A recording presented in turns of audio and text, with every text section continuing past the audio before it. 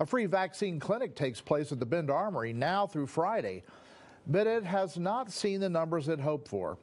Noah Chass joins us now with more. Noah? Lee, the free clinic can give up to 500 vaccines per day, but right now it's only giving about 65.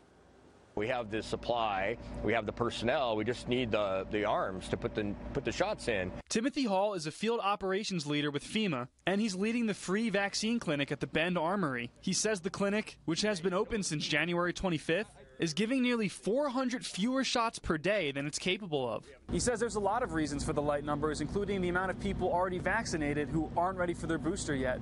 While it's hard to pinpoint the exact reason numbers are low, COVID fatigue is certainly a factor. Everybody in the community, in the state, in the country are really exhausted with the COVID-19. He says people reading or spreading false information is another issue. There are a million different pages on the internet where you can find information on COVID, and about 5 of them are correct. Hall is a specialist in virology, and the clinic has primary care physicians on call. But he recommends people read from sources like the New England Journal and American Society of Virology when doing their own research. There's other educational outlets out there that are for science and nothing but science, and they really don't care who's in office. As for the vaccinations themselves, Hall emphasizes they are the only form of modern medicine that is preventative rather than reactive. Vaccines work. They always have worked. And for people on the fence, he says it's simply risk versus reward. If you have the vaccine and don't need it, it's better than not having it and needing it.